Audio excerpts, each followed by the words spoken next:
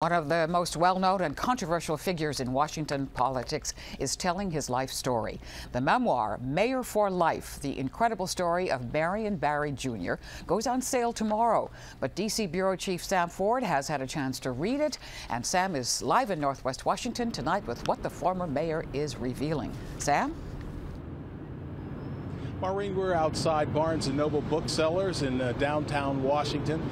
And among the things in the book, Barry talks about being a young civil rights activist, being locked up and fearing that the Ku Klux Klan will get him before he's out of jail. But the majority of the book is about his life in Washington, where oftentimes it was politics by day, women, sex, and drugs by night.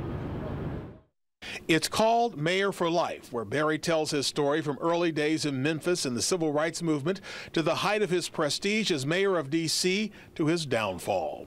People said they'll buy it. Overall, I think he's a good guy, and I'd like to learn more about him. Yeah, I think it'd be interesting. I would read it.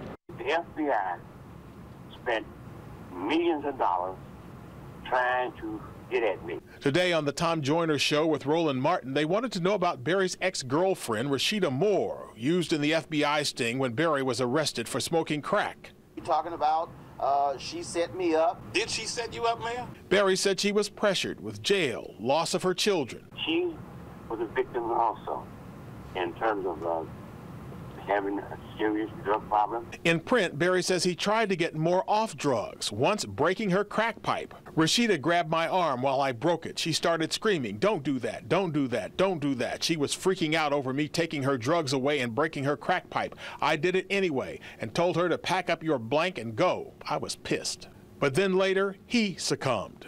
His co-writer is novelist Omar Tyree, who lives in Charlotte but attended Howard University in D.C. He's been on the New York Times bestseller list for fiction revolving around the urban black struggle and romance. It's great to hear Marion's side of the story. He's a great politician. He's served the people of D.C. for years. I want to hear what Marion has to say, and I'm excited to read it.